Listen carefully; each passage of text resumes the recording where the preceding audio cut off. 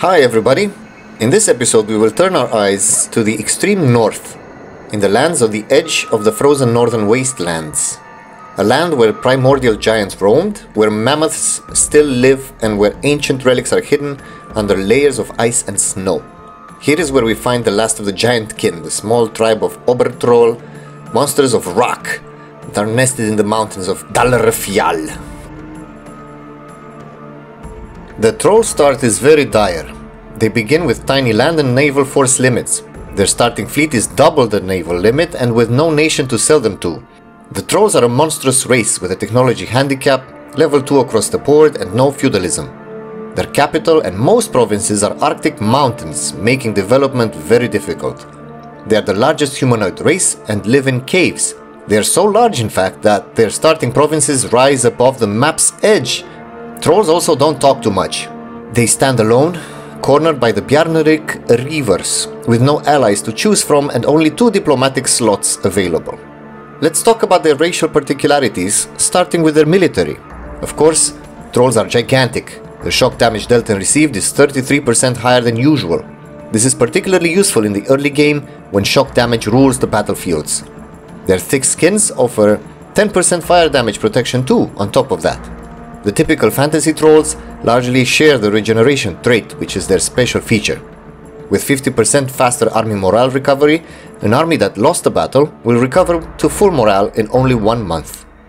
The reinforced speed is also 25% faster, which paired with a 33% faster manpower recovery speed will make the troll armies impossibly resilient on the field. If not stack wiped, they will return again and again in full force until their enemies are attritioned and prepared into delicious meals for the victorious giants. A quote from the Troll Cookbook mentions that the differences between elves and onions are that onions taste and smell better than elves, and they don't cry when you peel their skin off, but the 2 ingredients mixed make a pretty good soup. As a cherry on top, they're also 10% better at sieging, seeing how enemy walls are just a convenient source of stones for the trolls to rip out and throw back at the defending garrison. The downsides are the significantly lower force limit, higher upkeep cost and double recruitment time. Trolls are especially bad at sailing, with only half the standard naval force limit and with a terrible 10% lower ship durability. Only in the 15th century have they discovered that ocean waters are actually not instantly lethal thanks to the bravery and smartness of Matriarch Svala the Crusher Hard Rock. An interview at the time revealed that Trollkind thought oceans were deadly because giant ancestors drowned because of bad dragons. Now Trollkind know big water not bad and Matriarch smart and good leader. The final aspect of their military highlights their conservative approach to warfare. Towering monsters with giant rocks smash things good. If it's not broken, don't fix it, and therefore military technologies are 10% more expensive to adopt. In Trollkind culture, females have an important role to play. Their society is mainly matriarchal and women are commonly sharing responsibilities with men, thus their high chance to be seen working as advisors or generals. Their immense stature gives them limited sneaking capabilities, and their honest, naive and almost poetic nature makes their plans obvious to those around them. In mechanical terms, their spy defense is 20% higher, but spy network construction is hindered by 20%. Their cave fortresses are also 20% cheaper to maintain. Their relation improvement is slowed by 30%, which paired with a -5% administrative efficiency modifier makes their conquest terrifying for smaller races. Aggressive expansion will be a real problem in the troll campaigns. On the flip side of their frightening nature, subjects fall in line more easily, with a 10% lower liberty desire. Internally, they are doing quite well, with 2 points of unrest reduction and halved harsh treatment costs, making overextension a smaller problem than usual. Their administration shares traits with the elves, in the form of 5% higher technology cost and more expensive institution embracement, as both races are uncivilized, monstrous and brutish. Finally, the advantage of not talking too much is that when one does finally speak, their words say exactly what needs to be said, resulting in double the power projection points received from insults. I have never talked about populations before and I recognize this now. The primarily troll majorities will grant 20% more manpower in provinces, 20% slower local movement speed for enemies and 10% higher supply limit, the latter which slightly mitigates the native winter conditions. The population bonuses really synergize with other ones to help make their lands a strong fortress with no want for manpower. The Mountain Watcher's religion is unique to Obrtrol and is in the same faith group as the Ogre Feast of the Gods. Even if humans make good food, the trolls have more of an eat-to-live philosophy rather than the live-to-eat approach of the ogres. Mountain Watchers is strangely one of my favorite religions. In the base bonuses they have my personal favorite one, which is movement speed. Between the religious population and starting tribal government bonuses, trolls will have a 50% speed advantage in home terrain over regular humans, which is huge! 15% fort defense paired with the Obrtrol administration, second idea and settled tribe government results in more than triple the fort bonuses that the defensive idea set offers. The tooltip also mentions +1 attrition for enemies, but I believe this is a misspelling, for I cannot see evidence that this is actually applied as a modifier anywhere. The second layer of this religion is the holy site mechanic. There are 5 Jotun holy sites, with the first being Obrtrol, our starting capital. The others are the Giant's Manse, the island in the center of the Giant's Gravesea, Balveroren, the capital of the Frozen Maw Orc clan, the hold of Krakdumvror, and the province of Pikanvosamwa in the northern Centaur Plains, making this one of the very rare instances in Anbennar where a nation outside the Forbidden Plains region cares about what's happening around the Lake Federation. The holy site bonuses are quite strong, and they are also equally valuable to the campaign that they make choosing a bonus over another very difficult. Each of them means a lot.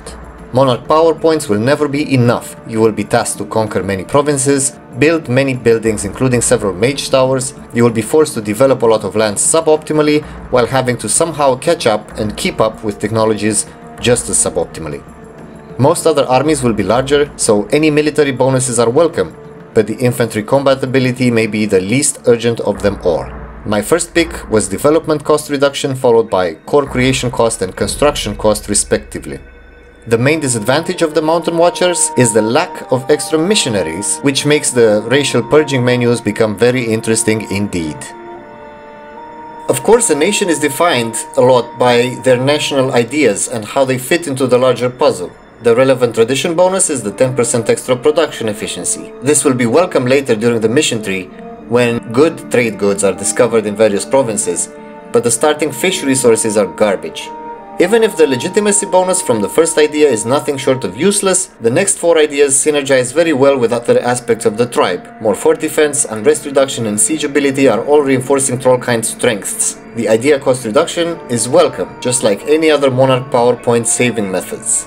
Closing into the end of the line, the +1 yearly prestige bonus is there more for flavor, but the set is wrapped up with a solid morale and discipline package.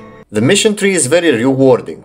Despite the way it looks, a troll campaign will not be that difficult in a traditional sense thanks to the missions. If I could reduce it to one word, it would be self-sufficiency. You will rely mostly on the human slave mines and the wealth that they will unearth. If you'll be lucky or fast enough, you might even be able to create a colonial empire in Elentir in the mid-game and supplement the income with gold from the precursor lands. First mission deals with the Papa Bear, unsurprisingly. Don't forget to get rid of the transport ships. The fleet will be worthless against the rivers and will only drain your coffers needlessly. Completing the first mission will give temporary morale, siege bonuses, a 5-shock general and a slightly higher land force limit. This works very well if you choose to summon a tribal mercenary company from day 1, but don't be shy to recruit regular infantry either. Just make sure to hire 4 units to be fully prepared. Also give the tribe estate all available privileges. Bjarnrik and their minions will inevitably attack soon. Take the initiative and declare war on them with the monstrous conquest ASAP.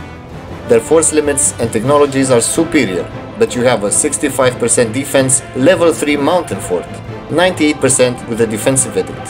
Even with the tech disparities, your infantry will stand toe-to-toe with the humans, especially while defending in the mountains.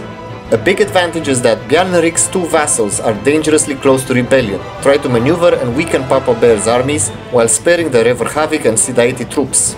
Once their liberty desire exceeds 50%, they will retreat to their own lands and ignore you as long as your armies stay away from them. The war looks intimidating, but it's surprisingly easy. I religiously take only the provinces with permanent claims to save as much administrative power as possible. State everything and lower autonomy without discrimination. Keep the pressure on the river nations and snipe any of them which is isolated diplomatically. Skaldskola and Urviksten also benefit from capital provinces and mountains, so they're the most difficult of the bunch. I have chosen to vassalize Urviksten early, blocking the Frozen Maw clan from taking advantage of my aggression and expanding into the northern Gerudia. Vassalizing a non-monstrous nation of different culture and religion is tricky because getting them to 190 opinion and eventually annexing them will be very difficult. You may choose to purge the humans, of course, but it's not strictly necessary.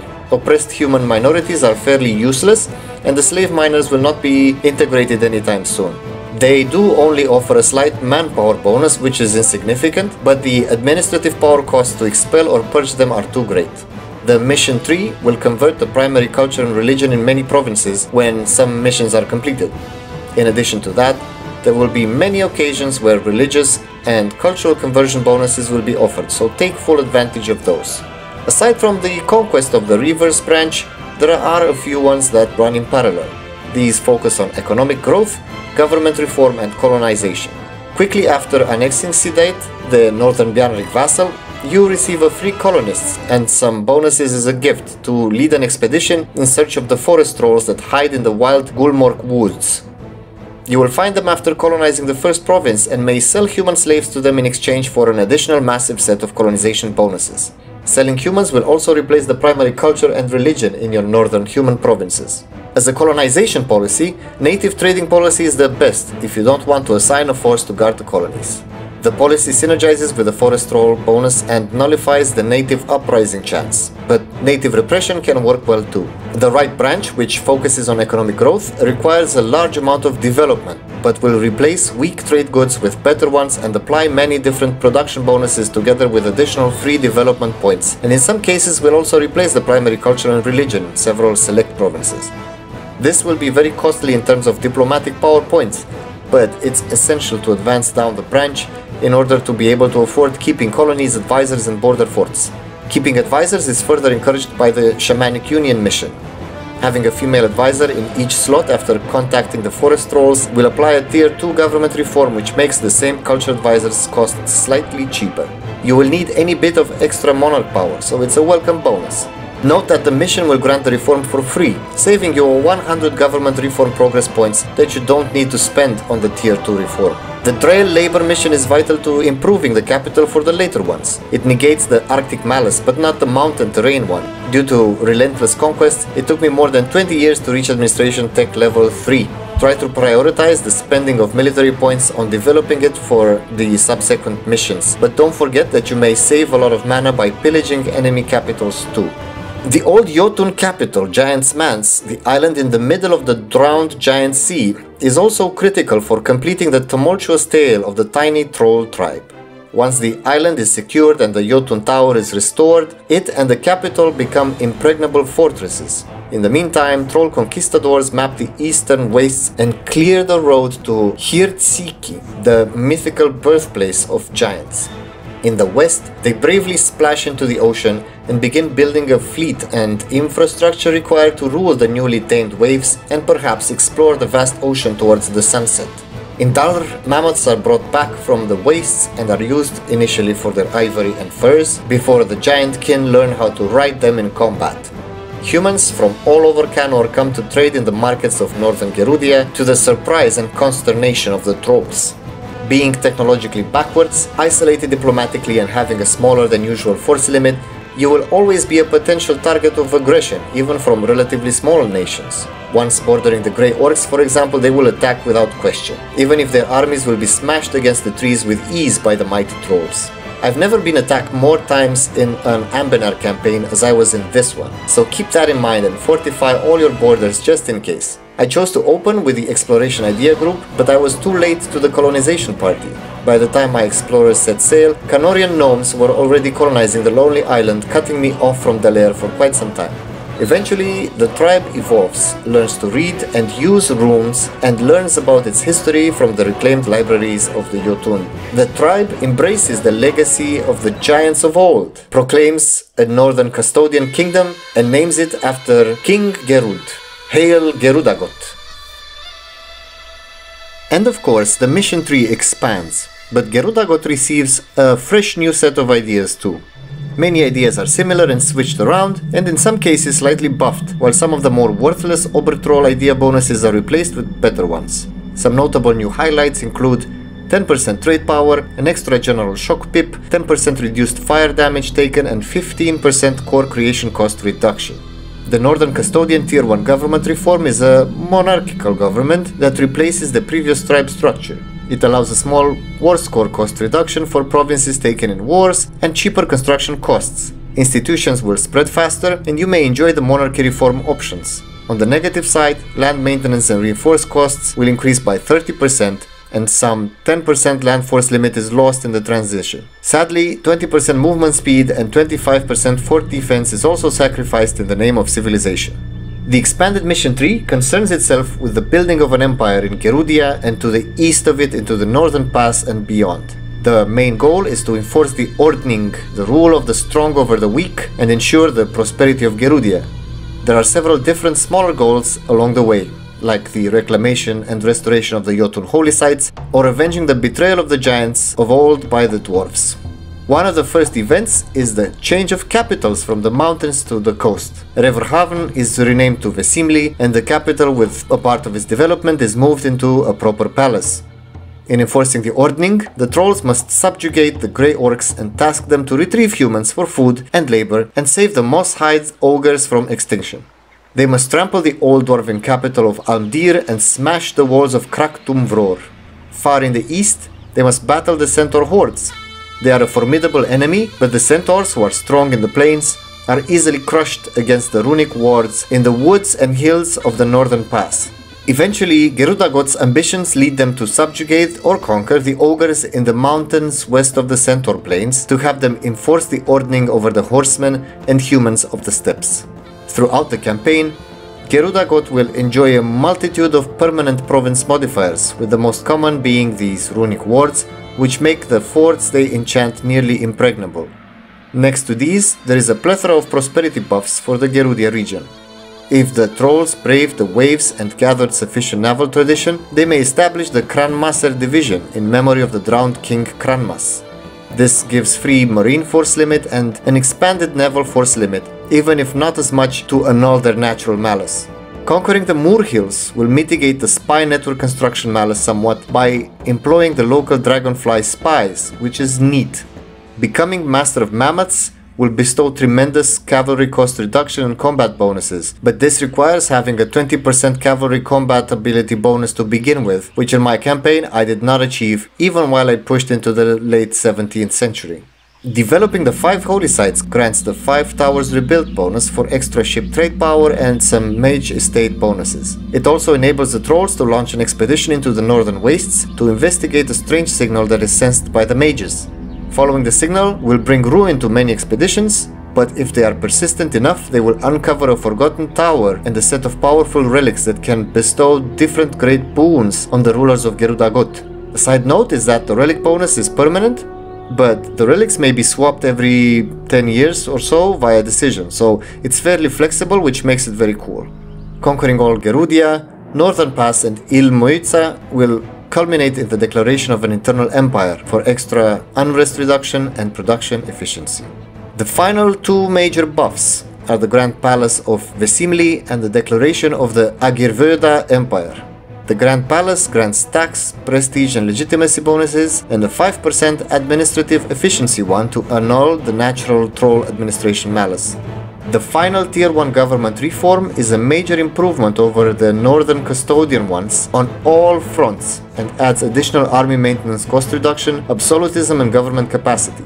A nice little bonus when becoming an empire is noticing the hidden, extinct race of true giants in the accepted culture section of the government tab. There is no way to bring them back as far as I am aware, but this is a nice touch.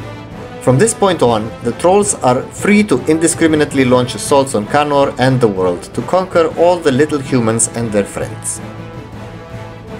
The troll campaign is really satisfying as you start as an extremely poor and backwards tribe and advance with great strides into the unsuspecting world around you. It's very interesting to witness their naive journey into civilization. They don't really understand why the little humanoids are upset. The trolls just came back into their own tower homes, which have always belonged to them. In the meantime, they send the screaming little ones to work in the mines or in the kitchens. Some will stir the pots and some will boil in it. It's simply the order of things, no need to make such a fuss about it.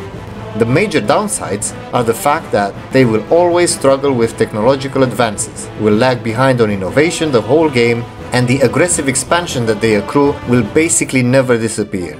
The amount of options and viable decisions to make is astounding though. With so many drawbacks, it is up to the player to choose which drawbacks they would like to mitigate and which to ignore. Will you rush to get exploration and conquer the new world, or simply double down on innovativeness and catch up with the rest of the world? Will you stay monstrous and conquer indiscriminately, or will you demonstrify and employ vassals more efficiently? Sure, all of their tools support direct conquest with lower province war score, lower CCR and less unrest, but their vassals are also more manageable, and the trolls have a hegemony on ivory which guarantees extra 2 diplomatic reputation points. Will you actually get espionage ideas and manage aggressive expansion that way, or just fight coalitions for the rest of the late game? Another cool thing is that in no point did I really find the need to get the quantity ideas. As much as force limit is a problem, I found offensive much more viable as an initial military idea set, mitigating their recruitment time and force limit somewhat, while reinforcing their siege ability advantage. Troll units are very strong in the early parts of the game and start lagging behind later in comparison to humans or elves, but at that point it should not matter that much. Overall, a very cool tag to play, which received a lot of love in the Light and Dark expansion. If you haven't given them a try yet, what are you waiting for? I would like to give a special thanks to my patron Beconomics, and a general hello to everyone who enjoys my content. Cheers, and I hope to see you in the next one. Bye bye.